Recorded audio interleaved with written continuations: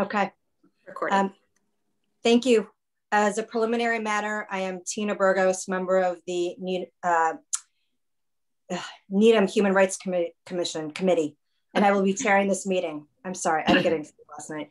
Permit me to confirm that all members and persons anticipated on the agenda are present and can hear me. Members, when I call your name, please respond in the affirmative. Sophia? Yes, I'm here. Cynthia? Yes. Jen? Carrie? Amelia? Here. Belinda? Here. Ashok? Yes. Marcus? Yeah. Jared? Yes. Bud? Marlene? Here. Julie? Here. Katie? Here. Good evening. This open meeting of the Needham Human Rights Committee is being conducted remotely, consistent with Governor Baker's executive order of March 12, 2020, due to the current state of emergency in the Commonwealth due to the outbreak of the COVID-19 virus. In order to mitigate the transmission of the COVID-19 virus, we have been advised and directed by the Commonwealth to suspend public gatherings. And as such, the governor's order suspend the requirement of open meeting law to have all members in a publicly accessible physical location. Further, all members of public bodies are allowed and encouraged to participate remotely. The order allows public bodies to meet entirely remotely so long as reasonable public access is afforded so that the public can follow along with the deliberations of the meeting. Ensuring public access does not ensure public participation unless such participation is required by law. This meeting is a webinar and will allow the public to comment. For this meeting, the NHRC is convening by Zoom app as posted on the town's website, identifying how the public may join. Please note that this meeting is being recorded and that some attendees are participating by video conference.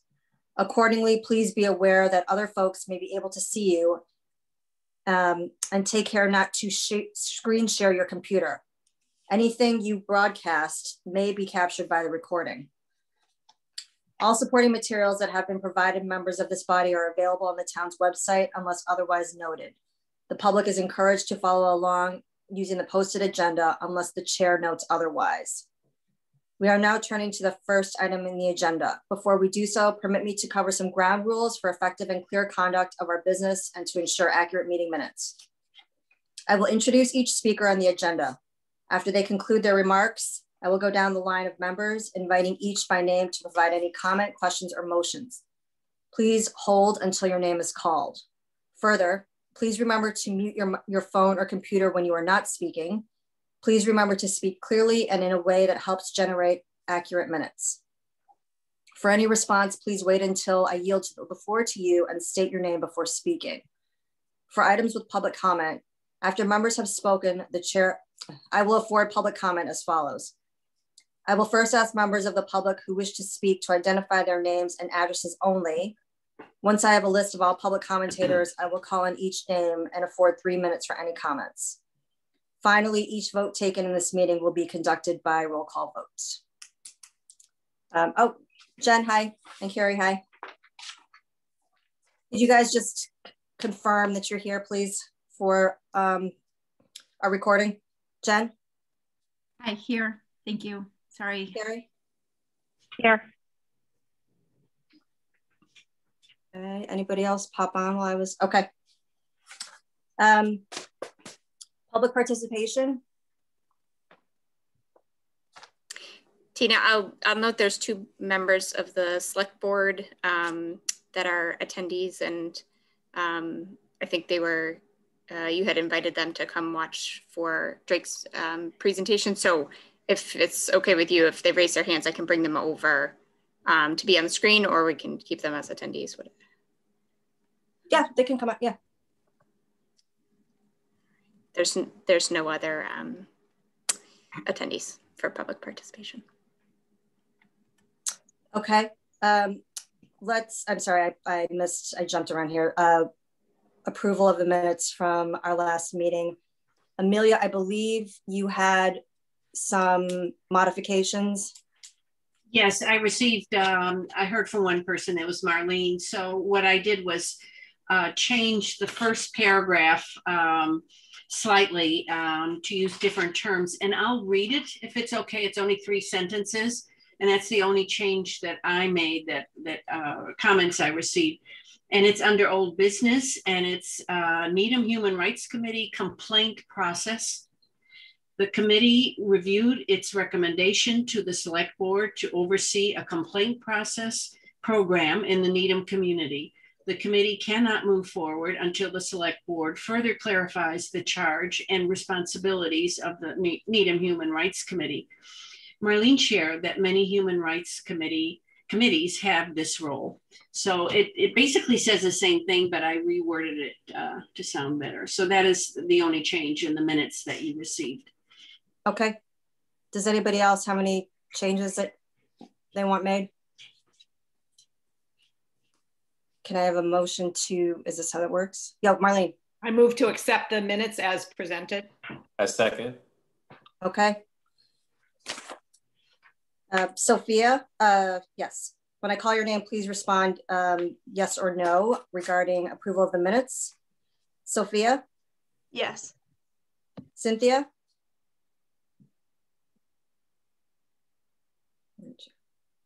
Cynthia, you're on mute. Yes. Sorry. Thank you. Jen? Yes. Carrie? Yes. Amelia? Yes. Ashok? Yes.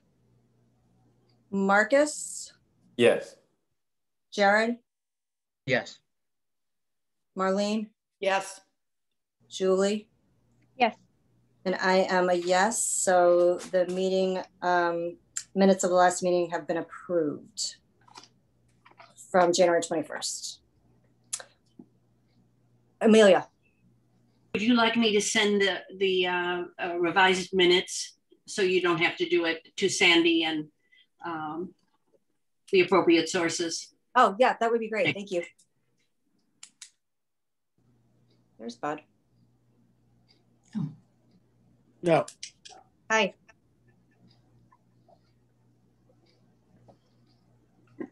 Okay. Marlene, if we could move on now to Drake. Yes. You had mentioned that you would be Yeah, I would going just, to yeah. provide the introduction. Yeah, I just wanted to welcome Drake. We've just met one time. Drake is the co-chair of the Arlington Human Rights Committee. And as many of you know, I used to be on the Arlington Human Rights Committee at one point. I didn't know Drake then, but was impressed with their complaint process at the time. And I was a participant and listened to and, I don't know, adjudicated complaints. And they have since, I think, really beefed it up, the whole protocol. And so I invited him to come present to us tonight so we could hear what they're doing and think about how that might work for Needham. So Drake, take it away. Great. Thank you for inviting me. If you will let me share my screen, I will try to do that. I apologize in advance. My computer has on occasion failed when I'm trying to share my screen. So we're just gonna hope it works for as long as it does. The Arlington Human Rights Commission was founded in 1993 and we have 13 seats. I joined in November of 2019 and we had 12 seats filled. We didn't fill the 13th seat as long as I've been there until this January. So now we're at full force. And I was elected one of the co-chairs in January for this calendar year. And I begged my other co-chair to read the, as a preliminary matter, scroll for our first meeting this month because it is very long and a lot of work. Let me see if I can get these slides to advance. So I'm gonna start in the bylaws, which is not at all exciting, but I just wanted to let you know where our process comes from. And then I'll get into, we revamped the process last year to make sure it covered all the essentially customer service types of considerations towards the complainants. And I'll walk through that in a bit. But the bylaw that created this commission involved a town policy that is basically a big long sentence with a lot of lists in it about unlawful to interfere, threaten, or subject an individual to coercion or intimidation in a variety of places for a variety of reasons. All the protected classes are in here. And so this is what we are supposed to help accomplish. And the ways that we're supposed to implement this are responding to complaints and initiating investigations. Those are the two main ways the commission is supposed to help. And we have a list of functions, powers, and duties. And this one we do perform regularly, receiving and investigating complaints and initiating our own complaints. We actually don't do that as often. Usually we respond to complaints from outside. And then we have some other functions and powers and duties that we have not performed, at least since I've been on the commission. One is mediation to resolve complaints, and one is holding hearings and administering oaths and things like that. We explicitly do not have subpoena power, but apparently we have the power to hold hearings, although as long as I've been there, we've never done that. And we have been having discussions about, should we be, stretching our power? Should we be, using our powers more, or should we write them out of the bylaws since we're not using them? Generally, I think the consensus is there's no reason to write them out. We used to have some people with professional mediation experience. Now we don't, so maybe we should get some training certainly before we try to do it.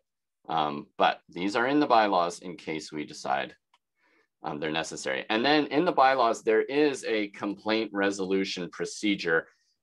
I deliberately made it illegible because when you read it, your eyes glaze over. And we're not going to tell new commissioners, reference this whenever you need to know. I put the link in. I can send you the PDF later, and you can, find it on the town website. But what we needed to do was close the gap and document a human process.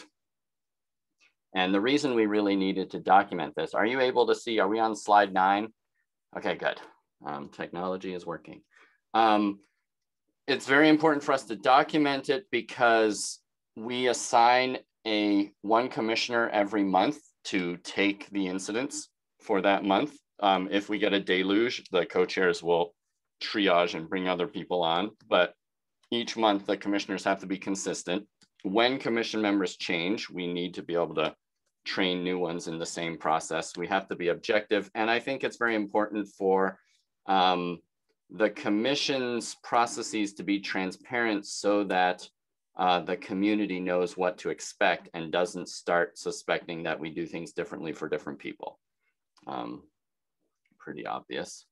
But when we got to guiding principles, some of these were not really written down. And last year we started to emphasize that we have to be responsive. We can't leave things, and sort of disappear. We have to, it's customer service, right? We have to be responsive. We have to show empathy. The complaints aren't always going to be very well founded, but the way people feel is always true. So we have to show empathy to that. We have to respect what they want. We are serving them to achieve the outcomes they want. Sometimes they want, sometimes they don't really want anything in return. They just want the town to acknowledge the issue and work on it. Sometimes they might want a specific apology or something.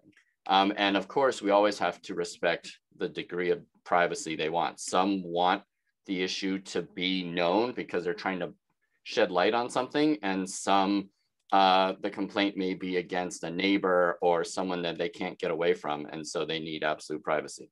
And some of I'll show you later, some complaints come through the police department and some come to us specifically because they do not want to involve the police department.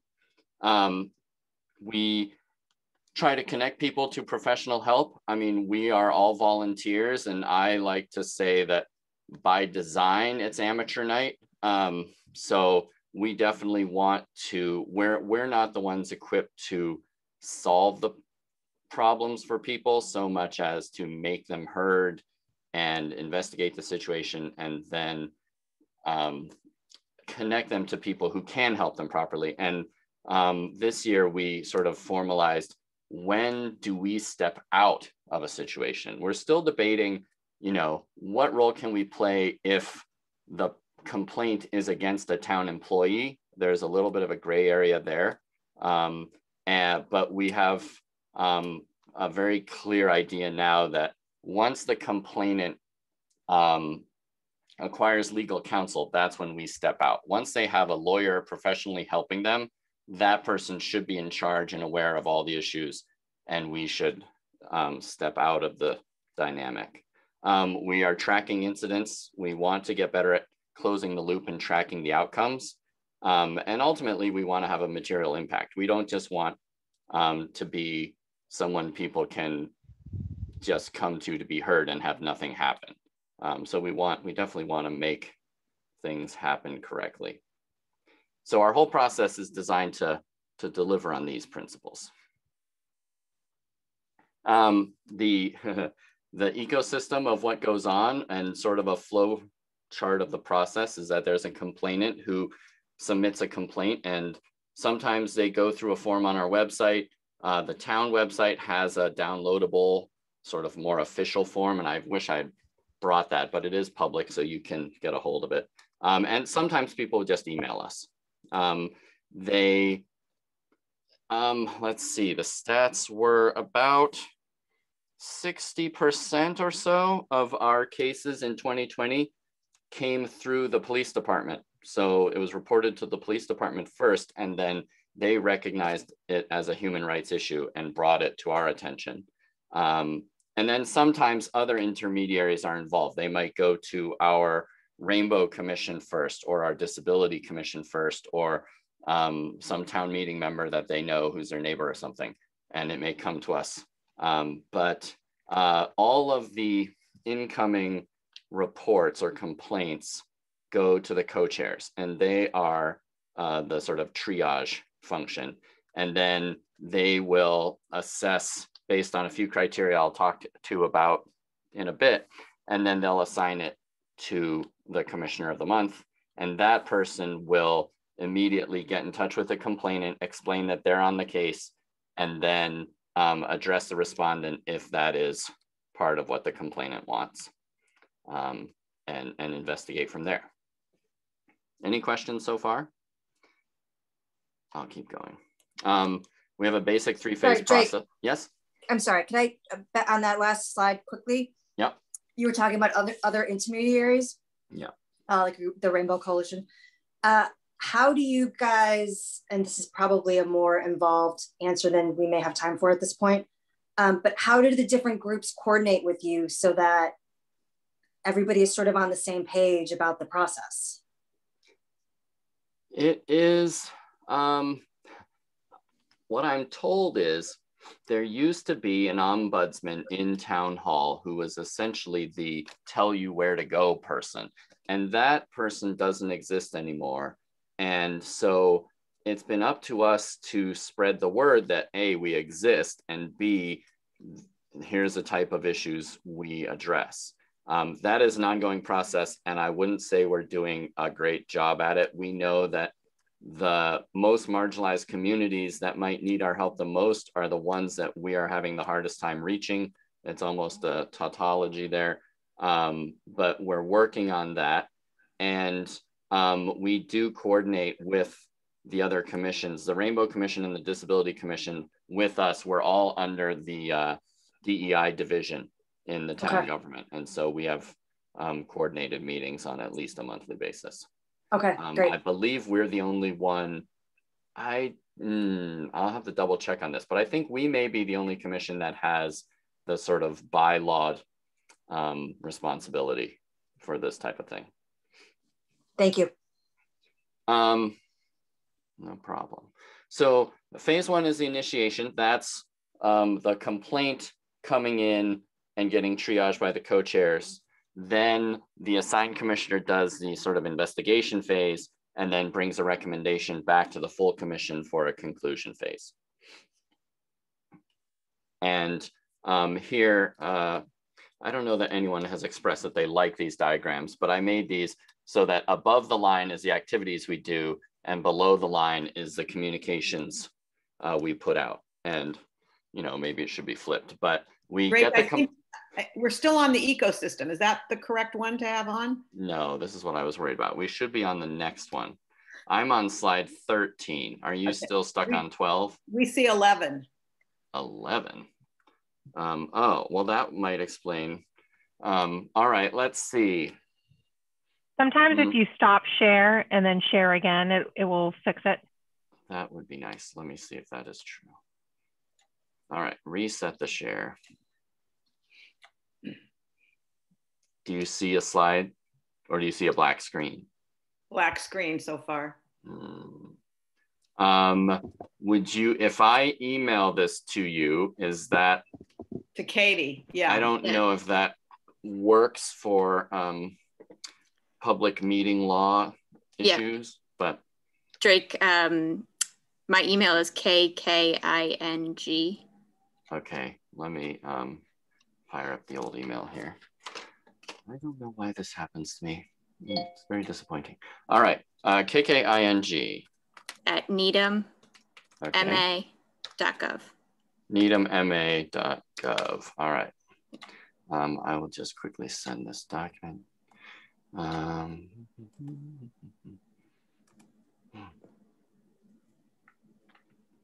we go. All right, sorry about that.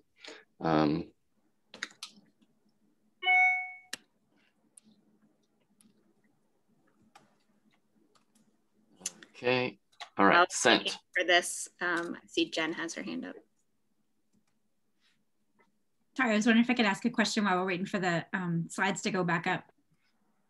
Drake, is the commission, do you guys consider yourself like an independent, objective body, or do you flip into like an advocacy role at any point when you're investigating and, I don't know, trying to resolve the complaints that are brought to you?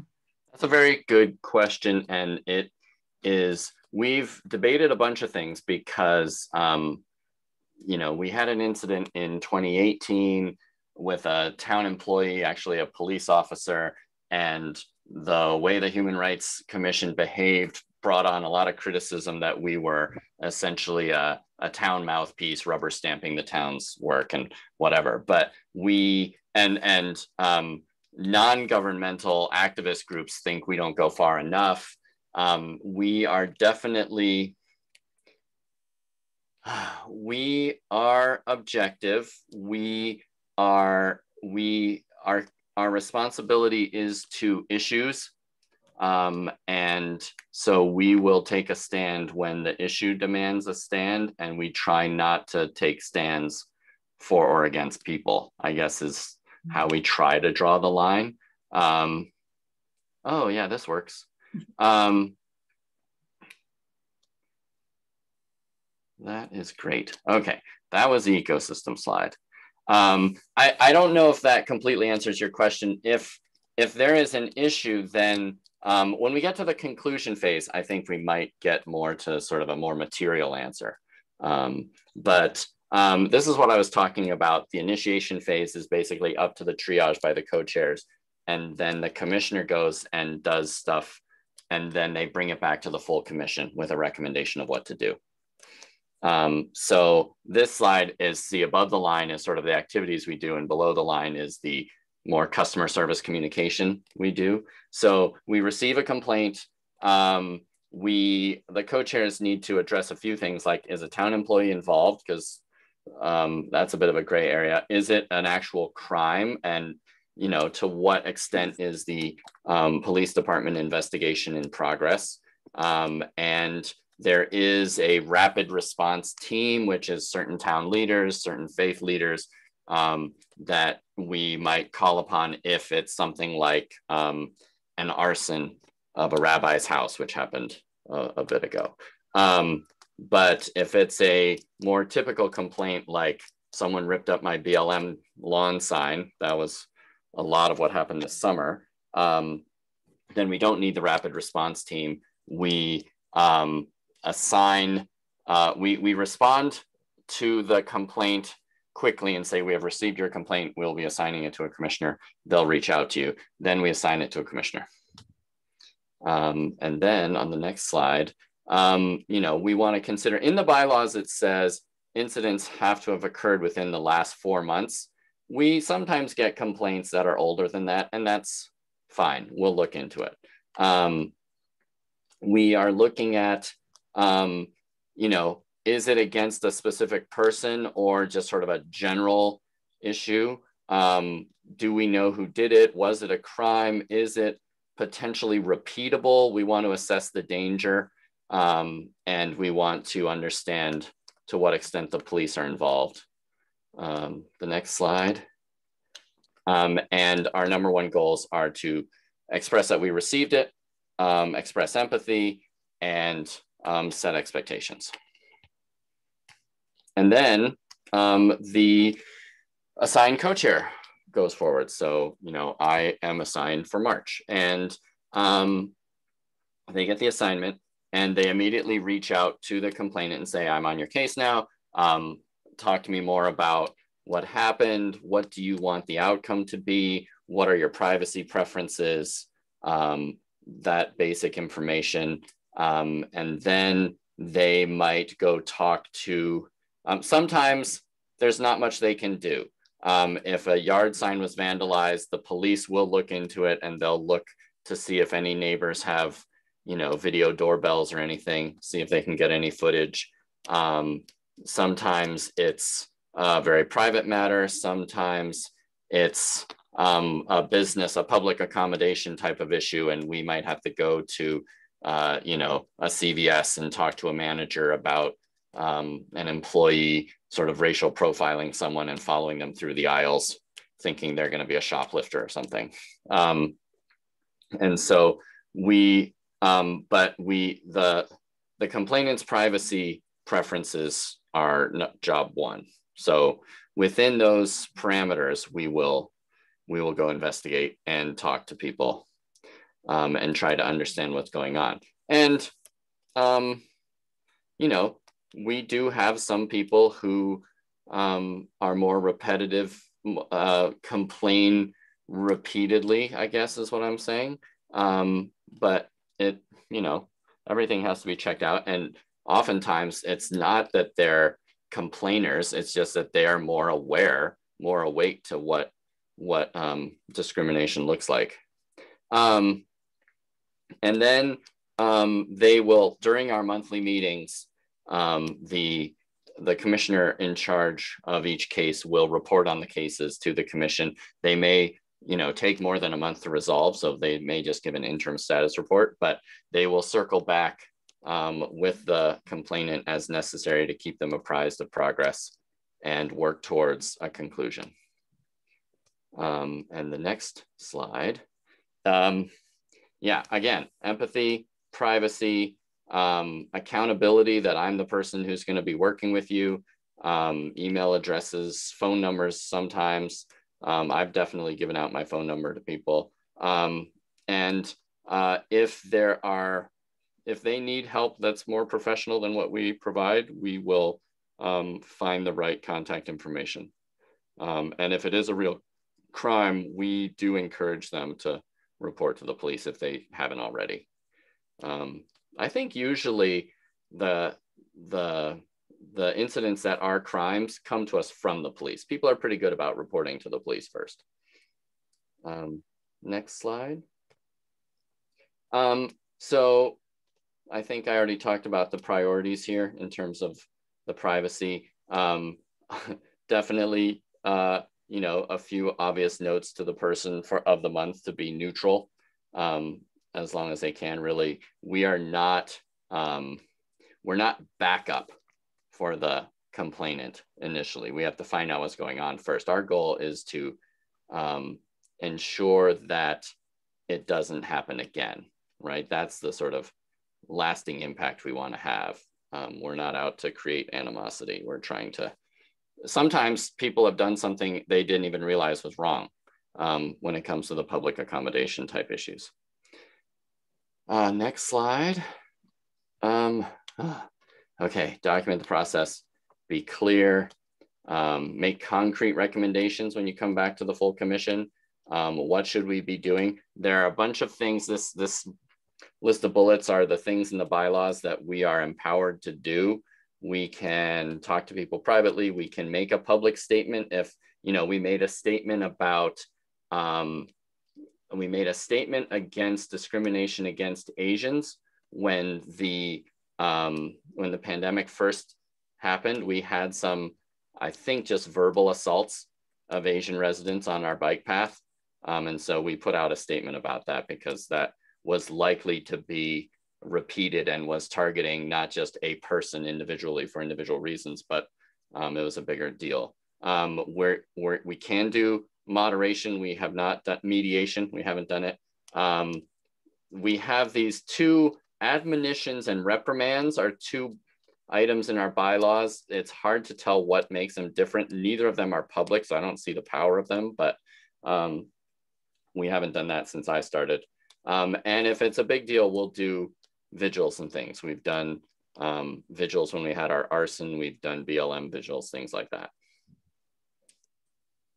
And then when the commissioner comes back, they will explain, here's what we think actually happened. Here's what the complainant wants. Here's what I think we should do. And then we may have motions and votes and execute on something.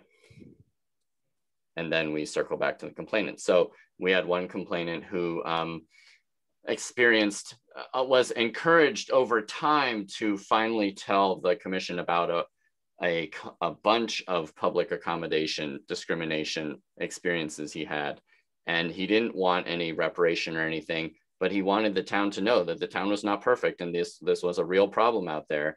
And so we have been working on a program to engage our commercial and merchant community to educate them on what public accommodation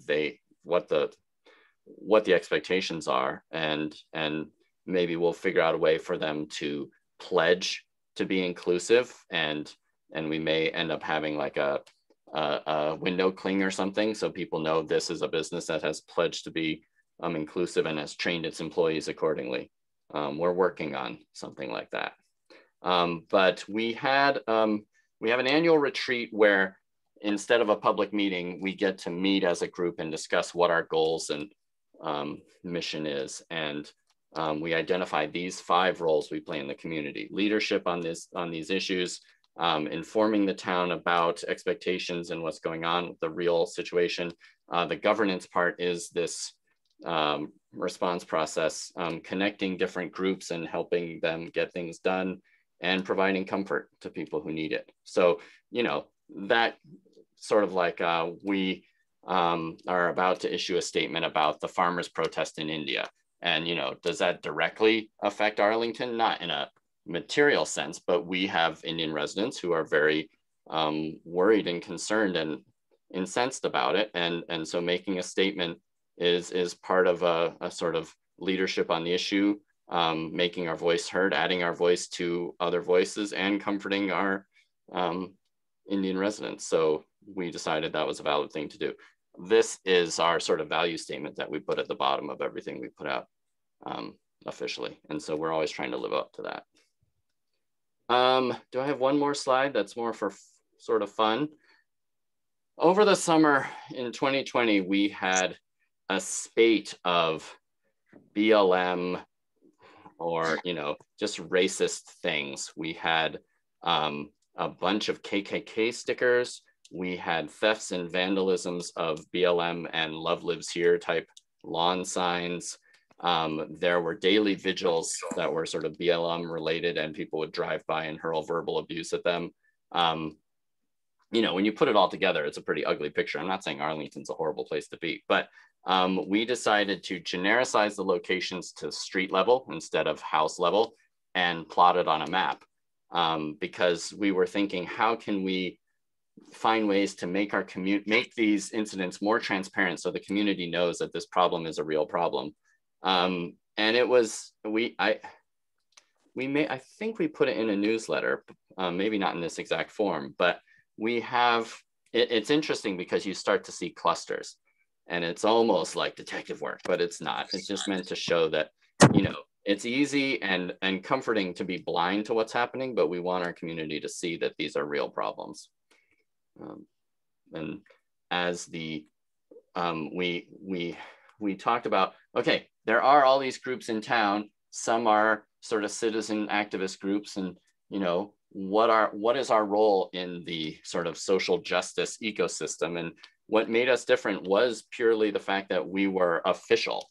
And so our access to the data and the police department and the school committee and town government was our sort of unique superpower. And we're trying to figure out how to use that to benefit the town on human rights issues. So that's the gist.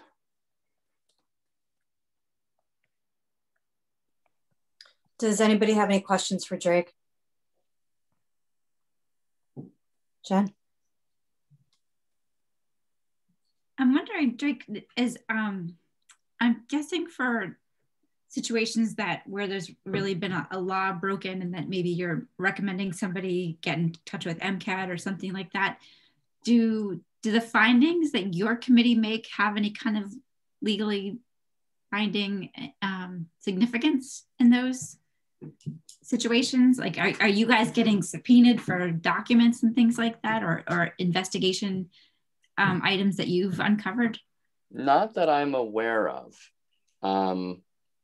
I think like we've had confidential cases where they deliberately didn't want to involve the police. So nothing of a legal nature happened there until maybe they get private legal counsel, and then we step out. The cases through APD, our role is often we involve, it's been good. Sometimes we involve ourselves because we want to make sure that it's handled with the right amount of empathy. But recently the police chief has been very proactive in reaching out to us, like, you know, morning after of an incident to sort of loop us in. But I am not aware of any situation where we've been asked to testify or anything. Our investigations are not police work, that's for sure. And then for like, over the summer, if someone's BLM sign was stolen or vandalized, we'd give them 2. We'd replace it double. We thought that would be fun. So we try what we can, but we definitely have not, I think, towed the line of what our powers are. We haven't tested it. We've been well within the boundaries, I think. Marlene? Greg, can you give us an idea of sort of the numbers that you've been seeing in terms of complaints, and if you can categorize them, or if you have categorized them in terms of, you know, you gave us some examples, but I'm kind of curious if you could give us a little more information. Sure. Luckily my co-chair is a data scientist by trade. And so she's handling all the logging. And I asked her before this meeting. So in 2020, we had 52 incidents, and annually we go back to the APD and we resolve our 2 lists. And so this year we discovered that, you know, they had a few we didn't have, we had a few they didn't have, but within like 3 to 6 either way. And so we resolve it before we issue our annual report to the town. And so we had 52 incidents, 34 of those came through APD first. So they are the primary source, I'd say. That's why I said about 60%. We had 2, and, you know, I think our labels are probably, we could do some better architecture on our labels, but 2 were classified as homophobic, 4 were classified as racial bias cases, 1 misogynistic case, and then the others were categorized in general as hate. So that was lawn signs, people shouting slurs, things like that. And I don't feel like those categories are mutually exclusive. So I think we should rethink our labels a little, but 52 in a year was definitely up from the year before. 2020 wasn't great, probably from the political climate and whatnot, but, and, you know, general stress, but hopefully it'll get better this year. Cynthia.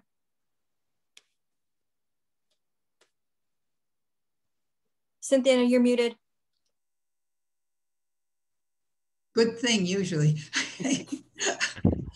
It's amazing to see what all you're doing. And there's a lot of questions I could ask, but one in particular I'm interested in is you talked about that some things were referred to the Rapid Response Network. In the meantime, you talked about sometimes things led to more of a community action, like a vigil or a workshop. And I'm wondering what that other group is, how they're related to the Human Rights Commission. And it looks like there's an interplay between the kinds of incidents that you're involved with and maybe that this other group is. The Rapid Response Team is actually written into our bylaws as something we're supposed to coordinate. So it's not like an emergency services rapid response team that rolls in a mobile command station or anything, but it's a list of people from the town manager, chief of police, chief of the fire department. We've recruited a few faith leaders to come on, and we definitely would like more volunteers, I think. But this group is brought on as the minimum necessary people to coordinate a community response to something. Like most of these, I don't think we've had any big ones while I've been there, but the year before I was appointed, a rabbi's house was set on fire twice, right? Mm-hmm. And so they immediately, held a vigil for something like that. When the George Floyd killing happened, we organized a vigil for that and brought in all the faith leaders. That was a good example of, we had been reaching out to faith leaders via email, just like, hey, we're the Human Rights Commission, stay in touch, update your contact information. We got a few responses, but when we actually reached out for a specific reason, like, please come help lead our interfaith candlelight vigil, we got a great response. So when you ask people to actually do something, they respond more than just a keep in touch type of thing.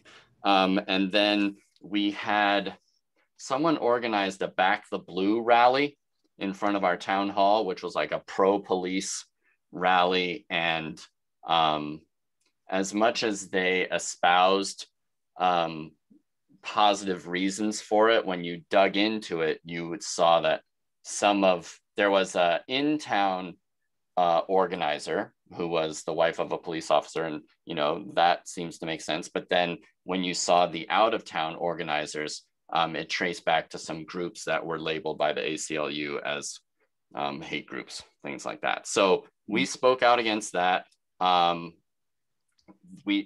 town couldn't, they didn't need a permit to do it. Free speech is important. So the town wasn't going to stop it, but we took it upon ourselves to at least get the counter protest to move a block down the street, because we didn't want some kind of armed thing, bad, horrible thing to happen. So we got the counter protest organized by known activists in our town. We got them to move. They were accommodating. They moved down the street, had a nice peaceful counter protest.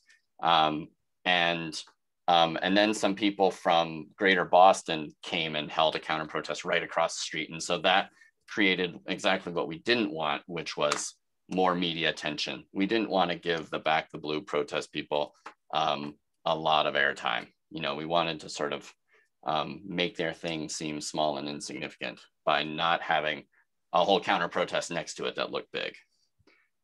But it turned out peaceful, so that was good. There were definitely slurs yelled at people, but no violence. So we sort of breathed a sigh of relief.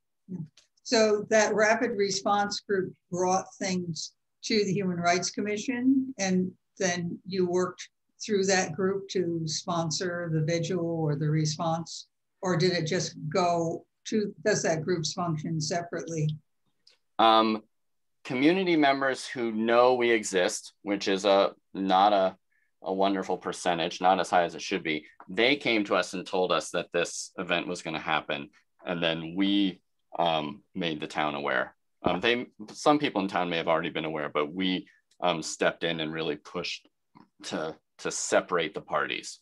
And the police department put a lot of people on the street to keep things calm and controlled. So it was a team effort, but we are the ones who essentially call this rapid response group together. They're essentially a group of town operators who are our allies to make sure things work a certain way when we see a problem coming up. Thank you. Marlene?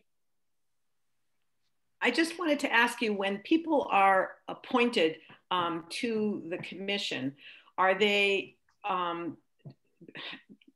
asked about taking on this role? Because this is now, it's a big role. I mean, used to be also Arlington did a huge education piece, but is that a part of what they're interviewed about, and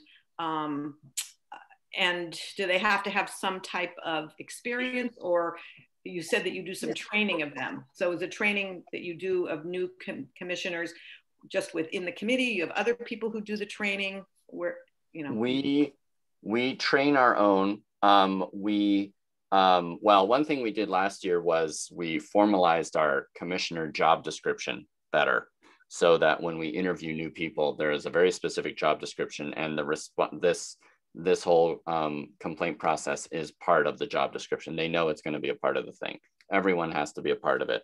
I believe in the past, there may have been times when certain commissioners enjoyed doing it or were really good at it, and like they would just do it. But now everyone takes a turn.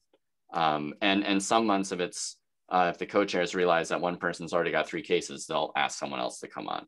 Or if there's a case that involves talking to multiple businesses, they might assign a second commissioner. We generally, I don't think, want a commissioner to go somewhere without another commissioner, right? No one should be going places alone, but during the pandemic, we haven't really been going anywhere. So, and the training during the pandemic has been a little less concrete than it should be. My co-chair was the first of 2 commissioners who started since the sort of social distancing. And so they've actually never met any of us in person. I feel like we have, because we see each other on Zoom all the time, but I keep forgetting that we haven't. But we get a big binder and we're like, huh, big binder. And then, so we have to read that.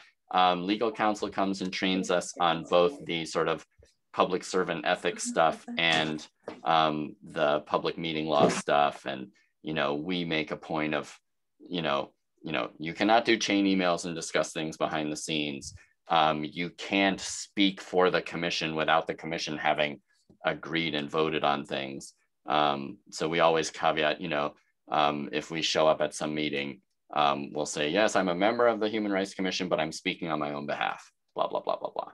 So we get training like that. But when it comes time to do the monthly investigation, if it's someone's first time ever, the co-chairs will just watch over them a little bit. Bud? What type of interaction do you have with the town's elected officials? We have a monthly meeting with the police chief. We have a weekly meeting with the town manager. We have a monthly meeting with the co-chair. The co-chairs have a monthly meeting among the 3 commissions. We're in regular contact with our DEI division director.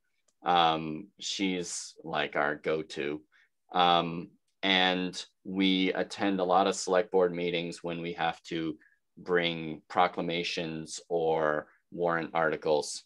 Recently, we've been before the select board a lot for putting up Black History Month banners on Mass Ave, or getting Columbus Day changed to Indigenous Peoples Day. And so we at least a number of us are known to the select board. Tina, I just want to flag there's 2 electronic hands raised, Ashok and Mo. Oh, okay, sorry. Mo? Mo, you're muted.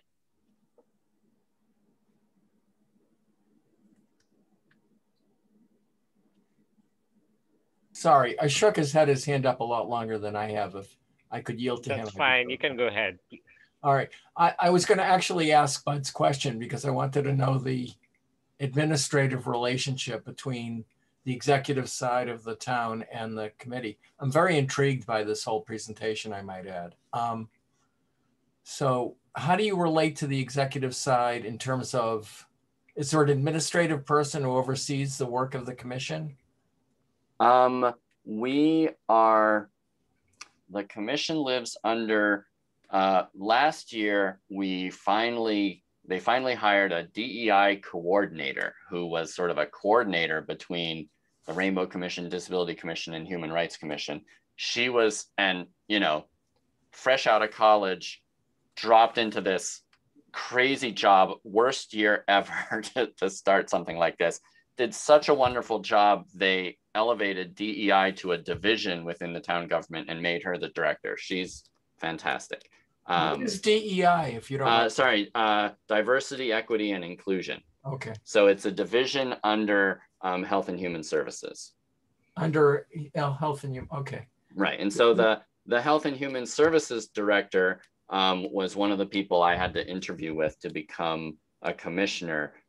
Recently, she's been so busy with pandemic-related things, but the DEI division director, we meet with daily if we have to. She's always available. Thank you. And if I could just ask one other question. We have active groups in Needham that provide vigils. For example, Progressive Needham, the Clergy Association, and other citizen groups. Do you also have that in Arlington, or yes, is your commission the primary source of that? So we have, it's complicated and we're still trying to map it out. And so we're a commission. There's a Envision Arlington, which was this sort of town committee looking towards the future. And they were, back in the day, they have a diversity task group. They were the ones who said, hey, Arlington should have a human rights commission. So we sort of owe our existence to their recommendation. They still exist and are trying to figure out what their role should be now that they've essentially brought on board a whole bunch of useful commissions. The loudest citizens group is called Arlington Fights Racism. They were created in direct response to the police issue I mentioned earlier, where a police lieutenant published some columns in a sort of Massachusetts police, the Sentinel. I don't know who actually publishes that, but he wrote, like, I'm sick of social justice warriors and we should be, I guess, instead of cops getting killed on the street, we should be fighting violence with violence. And, that caused a huge uproar. Right. They, didn't try to fire him. They opted for restorative justice, which didn't really work. AFR got very mad, felt very disappointed that the Human Rights Commission didn't, step up and take a stand on that front. We sort of backed out of it. This was before my time, and I don't know exactly what the decision factors were. But since I've started, if inclusiveness is one of our fundamental principles, I feel that our role is to build as many bridges as we can and burn as few as we can. So our bridge to the police department is super important. A police representative attends every one of our meetings, and AFR has criticized us for doing that because they think that prevents marginalized people from feeling comfortable coming to talk to us. But we don't want to exclude anyone from our meetings. That doesn't seem right. And we have made it clear that if someone needs to talk to us without police, they can let us know in advance, or they can talk to us in some other, we want to have as many channels as possible for people to talk to us and feel safe about it. But excluding people to make that happen is a gray area we don't we haven't felt comfortable with. All right, if I can just ask one last short question, if the chair will let me. How do you deal with public information law with respect to or safeguarding privacy of people who are talking about very personal or different subjects? Is that an issue? It's not, it has not been an issue. We don't publicize the complaints we get. We publicize like aggregate information, but we don't publicize names or anything. And, you know, definitely some cases are more private than others, but we generally don't. We keep all the complainant information private. No, but I mean, are you allowed to do that under your bylaws and the public information requirements? I'm sure there are protections there. I'm just curious about whether it's an issue. That's a good question. I'm not sure. There are people in town who do FOIA requests on a regular basis. I don't know if those ever get into incident information. Okay, thank you. This is great. I really appreciate this. Thank you. Ashok. Great. I have just two questions. The first one is regarding what you shared with us, the map, and you also mentioned about you have a newsletter, and I'm assuming that's also put on your website. So do you need a prior permission from the town in order to get things approved, or you are independently able to do these things? We do them independently. We issue our statements with commission approval. We have the statement process is a whole separate document we could talk about. I could present that for an hour, but we have another co-chair triage process where if a commissioner raises a need to make a statement, we will, the co-chairs will decide, okay, does this need to be so timely that it can't wait for a vote in the next monthly meeting? If so, we'll just tell the commission that we're drafting a statement, and if anyone complains, then we'll bring it to the full vote. Otherwise, we'll pick people to draft it, and then we'll, you know, basically approvals delegated to the co-chairs. If it's not a time issue, then we will draft the statement and have the whole commission vote at the next monthly meeting. And we do that without any town oversight. Our website is run by us. We have a web page on the town website, but getting that changed takes forever. I wouldn't say there's no IT situation in our world that we are currently satisfied with. I'll put it that way. Our email addresses are our own. There is a town general email address for the commission. That's what people write to with complaints and things. But our server is sort of a private thing that someone's hosting on their Google Drive. The town website, there are changes we need to make. It's not what it could be. I'll put it that way. We're trying to improve it this year. But the newsletter also is, the newsletter, the commission doesn't really even approve what goes out in the newsletter. We have working groups that are deliberately smaller than a quorum. So we have a communications working group that handles social media and the newsletter. We have an events working group that does a lot of community forums and things like that. We have an outreach working group that proactively tries to build relationships with communities that we want to be connected to for future purposes, like no material purpose at the moment, maybe. We have a rules and procedures working group that's looking at our bylaws to see if we want to change anything for 2022. We have a task group around housing, BLM, and Indigenous Peoples Day or Indigenous Peoples issues. But, you know, it's usually, it's less than 6 commissioners, so it's less than a quorum. And in most cases, we invite community volunteers to help. And the ones we get are often the same faces across the board, but very helpful people. And my second question is, have you come across a situation where the commission disagrees with the town? And in such situation, how do you resolve the issue? I think in the past, this is where we were criticized for not taking as much of a stand as we should have. Our plan for the future, because I think that one caught us off guard, but our plan for the future is we take a stand on issues, not for or against people. So if the town makes a decision that we disagree with, like taking the BLM banner off of Town Hall, then we will push to have it happen. But we always debate what will get the best result. Is a loud statement the best way to get the result, or is talking to people behind the scenes a better way to get the result? I'm A, trying to build bridges instead of burn them, and B, trying to get material impact whichever way is the most effective.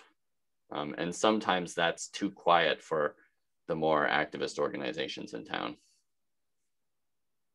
Thank you. Marianne?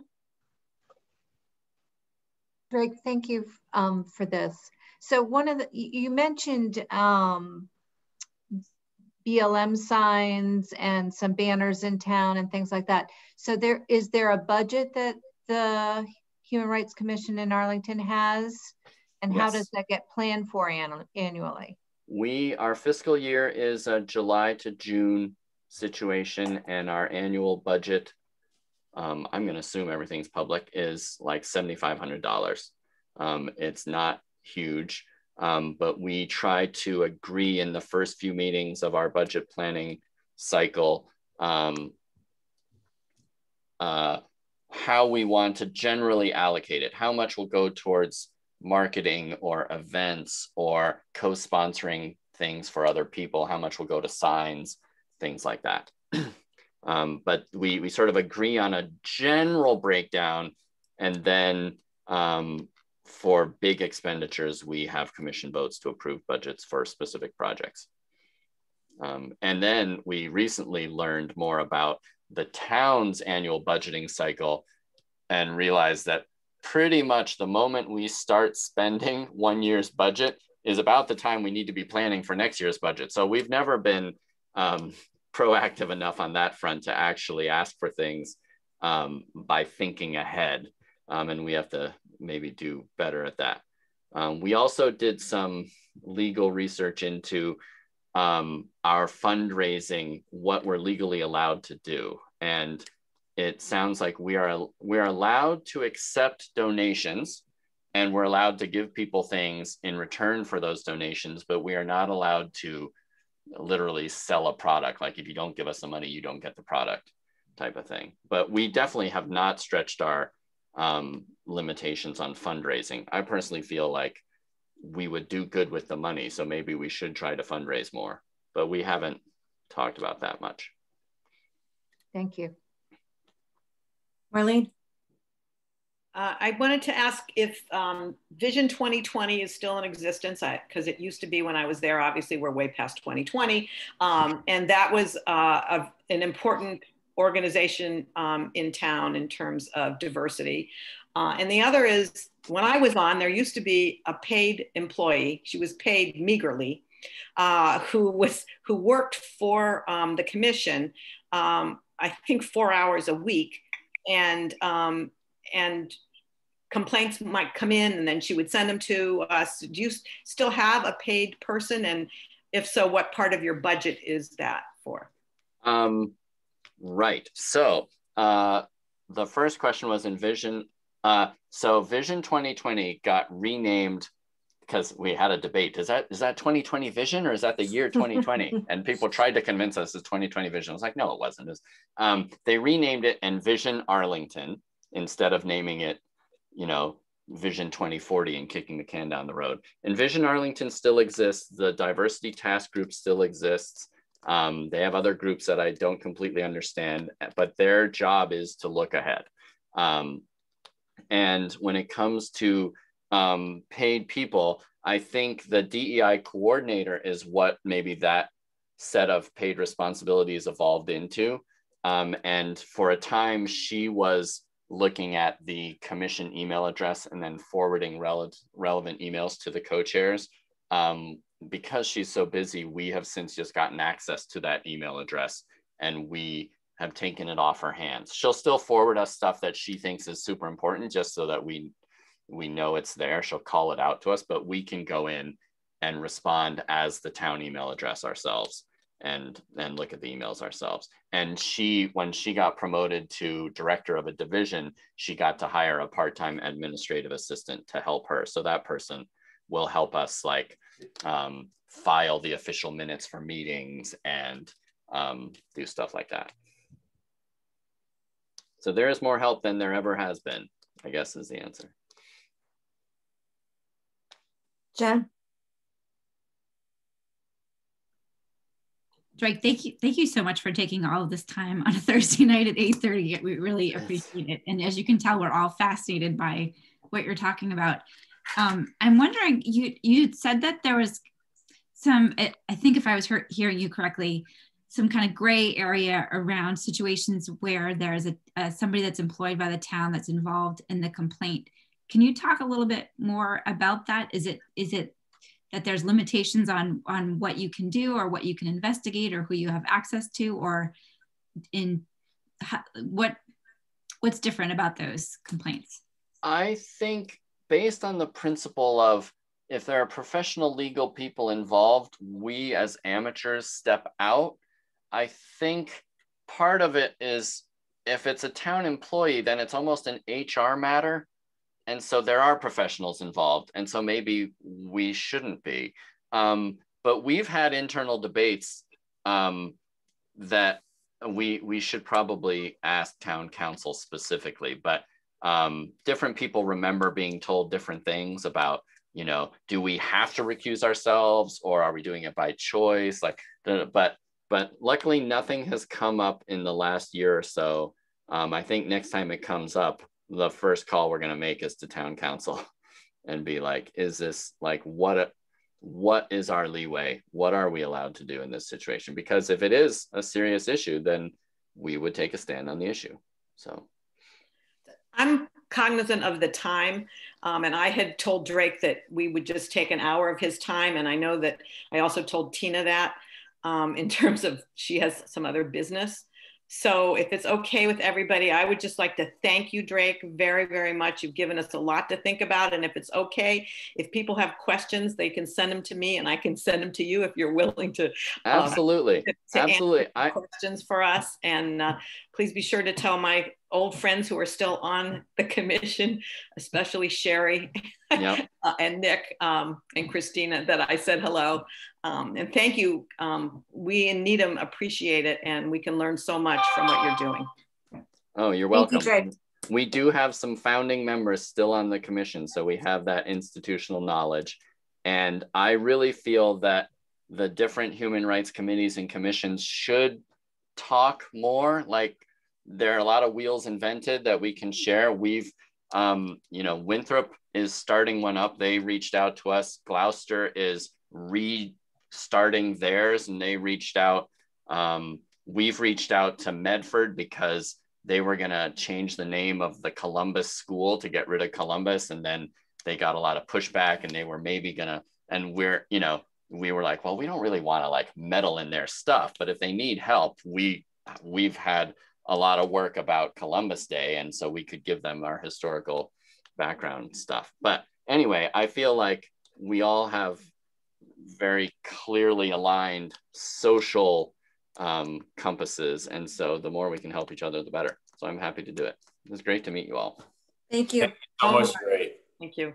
Appreciate you. All right. Bye. Bye. Marlene, that was fantastic. I feel like, especially everything that's been sort of discussed over the past week or so, it's very, we're on the same path, right? They're just a few steps further along as far as where we want to be. So we're definitely going to continue the conversation going forward, because I feel like he had a lot of, he's right. Why reinvent the wheel?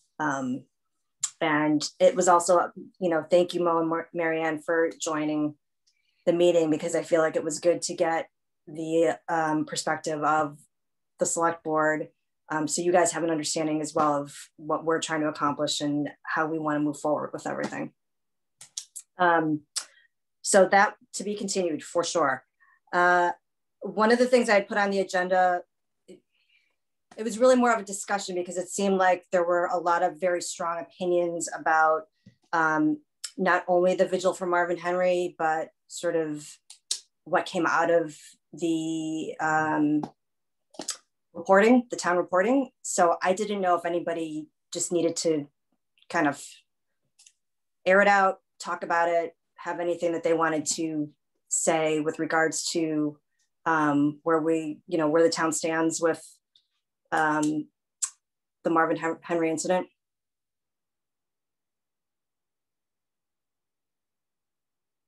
No? Okay. Yeah.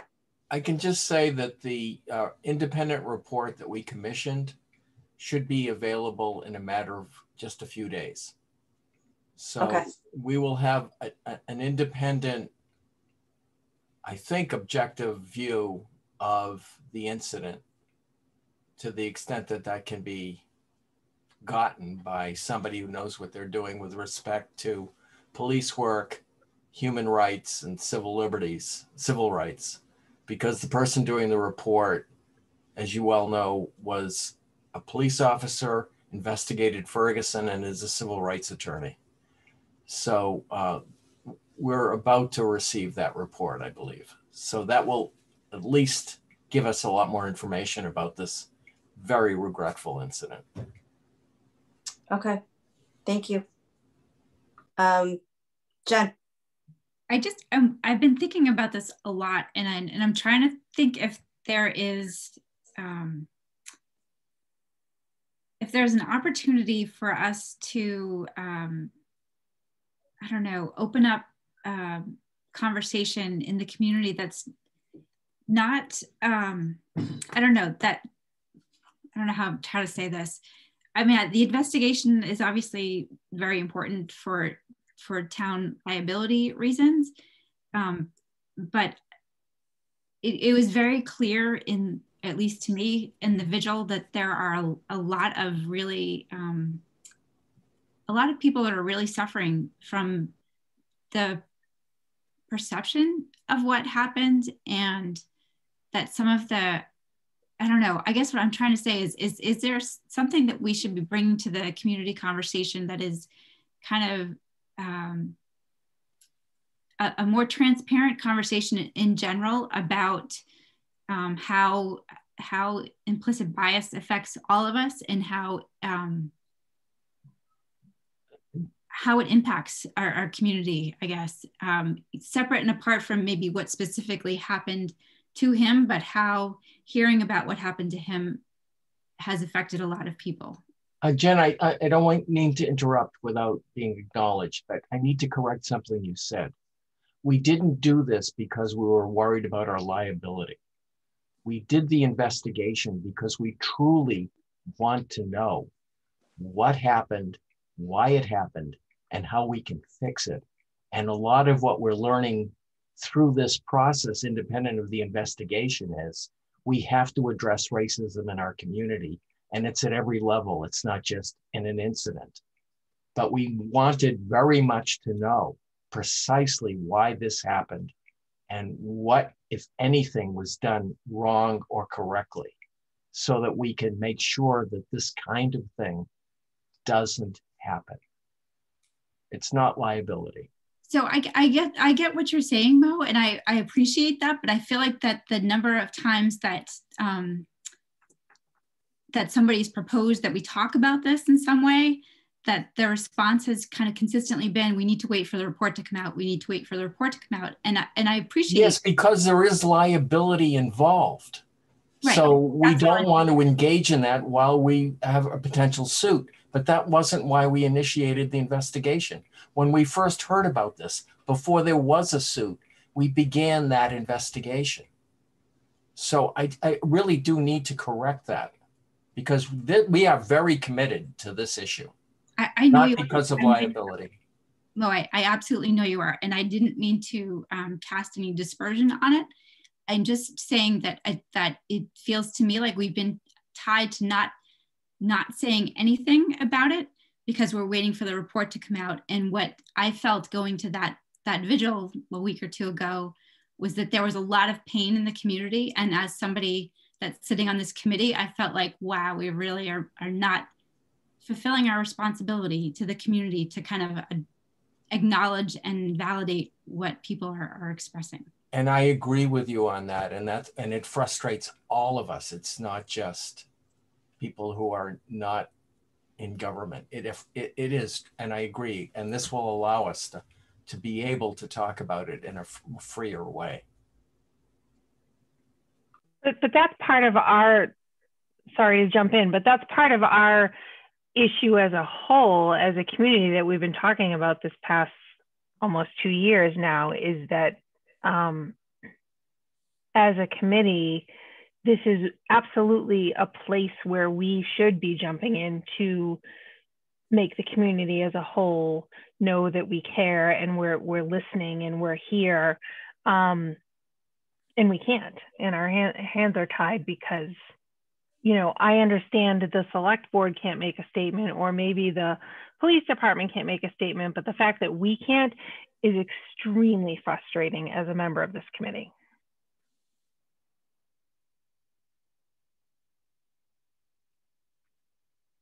I don't know if anyone else feels the same, but I feel very frustrated.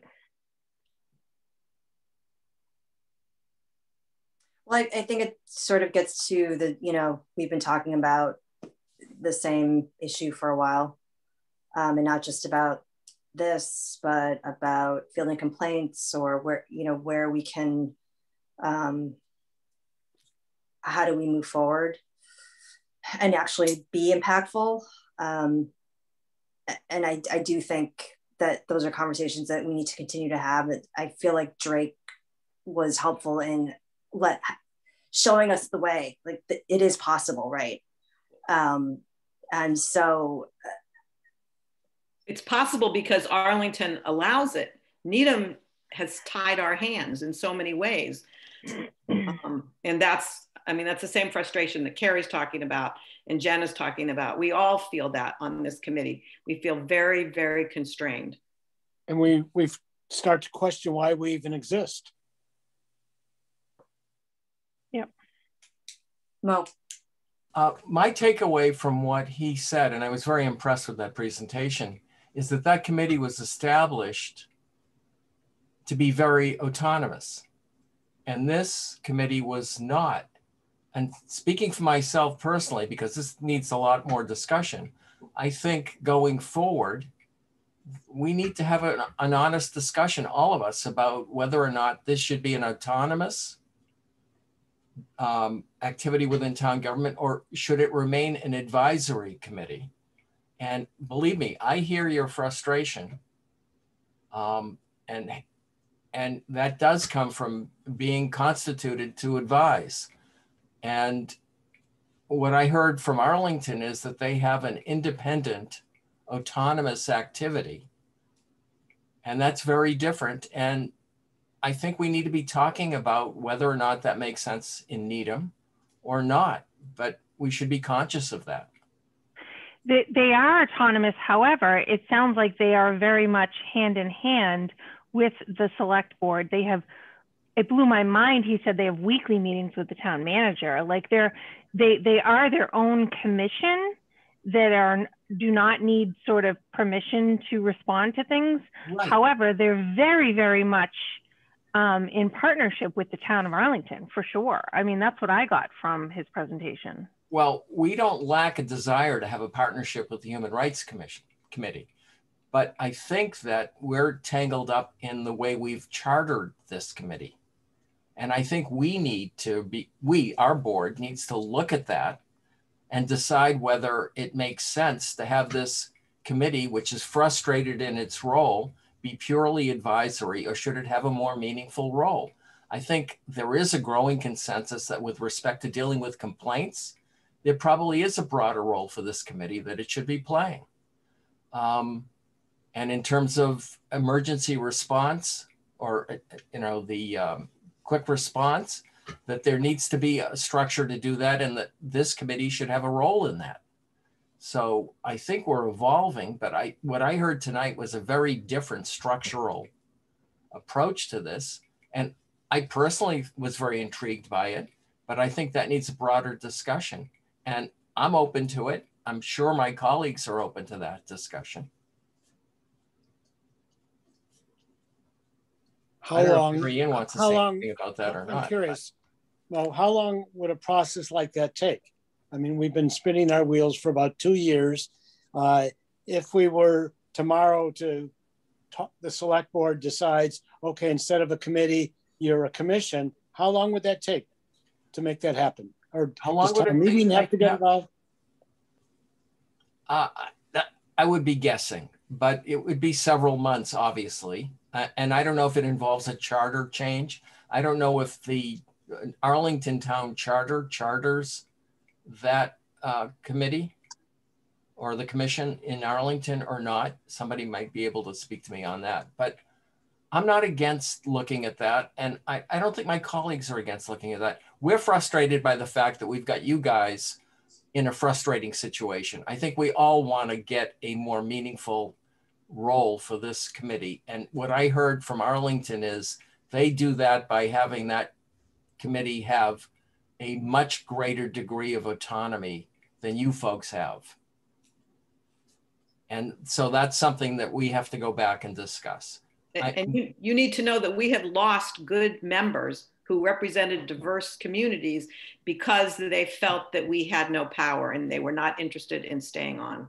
Right. And I think the fundamental issue there is when this was set up, it was set up purely in an advisory role, and it probably should have been done in a different way. Jen? I think that Mo, one of the things that that is tricky for me is that I hear what you're saying about us being set up as an advisory role, and I think that what has felt difficult for me in the last year and a half or so is that it doesn't actually feel like that we even have the space to make any kind of suggestions to the board. Like it seems like when something comes up that we that could be controversial in some way, that the direction that we're getting is that we can't take on that particular issue, whatever it is, or that particular position. And so that even in our capacity as a supposed advisory role, that we really aren't even giving the space to be able to make recommendations to the board. And that in itself makes it really tough for us to have these meetings, frankly. Basically, I understand. If I had an easy solution, I'd be offering it to you. I understand. But we're really not even asked for advice. You're more than welcome always to come to the board or to the town manager. You now have an administrative person who's assigned to this committee. Katie King is a very effective person. And she can communicate that you want to talk to us, or whoever is functioning as the chair can come talk to us. But Mo, if there's an issue, when has the board come to us for advice? I don't know, and I think that's a legitimate criticism, and that needs to change. I mean, I don't know what else to say. Amelia? I think one of the things we could do as a committee, and Tina, I think you came up with this idea, is to look at where we are at this point in time. The charge was done in 1995, and I've been on this committee, I think, almost 10 years. And for a long time, that charge really gave us a sense of direction.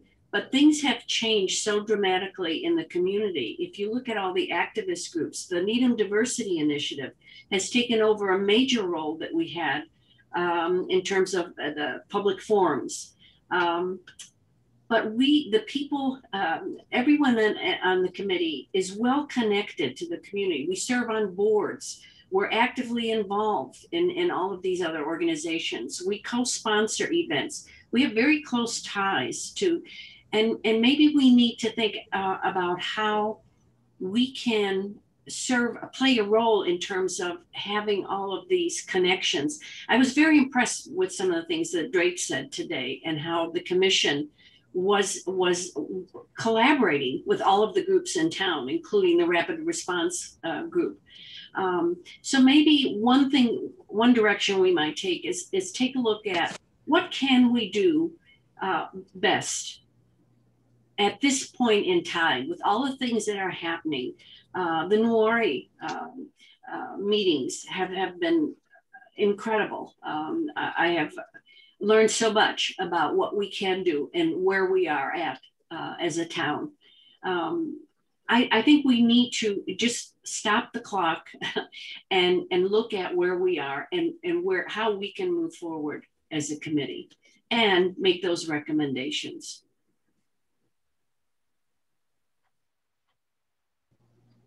Marianne?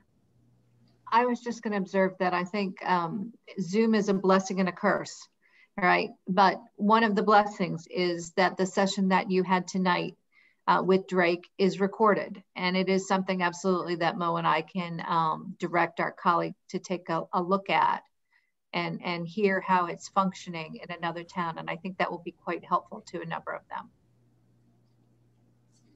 Thank you. We've got 3 minutes left. So I am going to process. And I do appreciate Marianne and Mo being here tonight.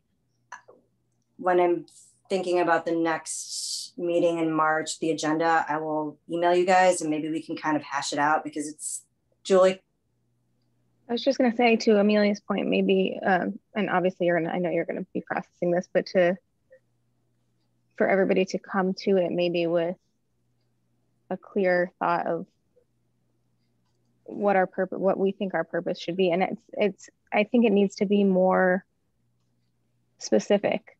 I think we need to come to it with, like, we are going to really focus on this complaint process, for example, and this is what we're going to do this year. And we can let NDI take care of a lot more of the events or something like that, for example. But if we're going to move forward and have the select board start discussing maybe changing our charter or whatever, we need to have that super, super detailed, clear vision, I think. I agree.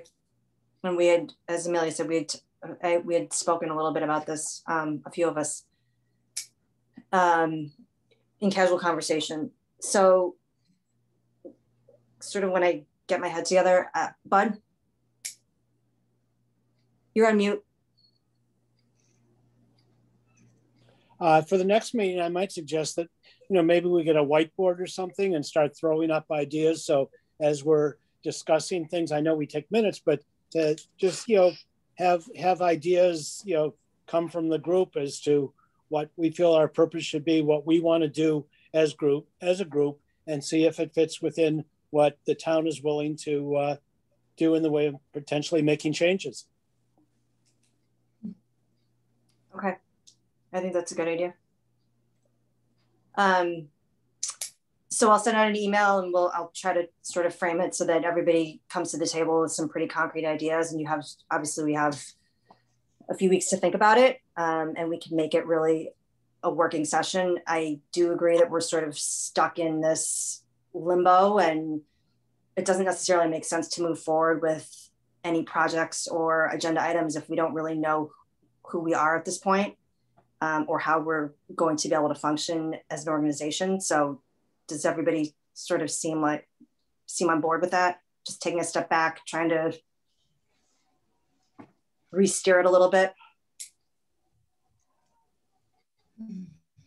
Okay, if you have any other issues or comments, obviously email me and we'll chat about it. I mean, there's been a lot of information tonight. So Cynthia. I think it's been extremely helpful to have Marianne and Mo with us tonight. And I understand the recording can be viewed by others, but to have their live interaction, and I don't know if the next meeting may or may not be one where it will be helpful to have one of them, but I just wanted to say it feels like, having been around the same number of years as Amelia coming into the organization where they were content to do a couple of educational programs a year. We didn't even look at what our role was. And I think it's kind of uncomfortable and we don't know what's going to happen, but I think it's where we need to be. And that it's really, really helpful to have Mary Ann and Mo with us. Good to be uncomfortable right now. We're working towards something. So these are good steps, and appreciate having Mary Ann and Mo on the call. Mary Ann. One of the things that you could actually make a formal request to the select board for, I don't know exactly what the timing of meetings is, but you could ask for input from the select board in advance of that conversation next month. I think that our meeting schedule aligns that it might be able to be put on our agenda to have some discussion, because I know that there's several things Mo and I at least have talked about over the course of the last year that were ideas that we thought were options. And so maybe that would be helpful if we could have that discussion. Great. Thank you. I don't know if the timing works, but. Katie, I can touch base with you on that. Yep. I'm looking at my calendar, but yeah. I'll follow up with you offline when I feel confident about it. Does anybody else have anything about what we've been discussing? I feel like the meeting devolved a little bit and I apologize, but I also think that this was an important sort of step to take. So I'm hoping that we can, again, move forward and figure out a way to feel that, you know, we're making a positive contribution. So we are at a little after 9. The announcements are listed pretty clearly on the agenda. All of the information is there. One thing on future meeting recorders, March 18th, is anybody willing to take over for Amelia that night? Thank you, Jen. And so we're out till June. So Bud, you're on the 15th, Ashok the May 20th, and Marcus on June 17th. If you guys need to change or reschedule for any reason, could you please just let me know so I can try to figure out future meeting recorders? Sure. Okay. Can I please have a motion to, okay, a second? So moved that we adjourn. Okay, just a quick, my list. Sorry. Sophia. Yes. Cynthia. Yes. Jen. Yes. Carrie. Yes. Amelia. Yes. Ashok. Yes. Marcus. Yes. Jared. Yes. Bud. Yes. Marlene. Yes. Julie. Yes. Okay, I am also a yes. Thank you guys very much. It's good to see you. Thank you. See you. Good night. Be well, everyone. Yeah.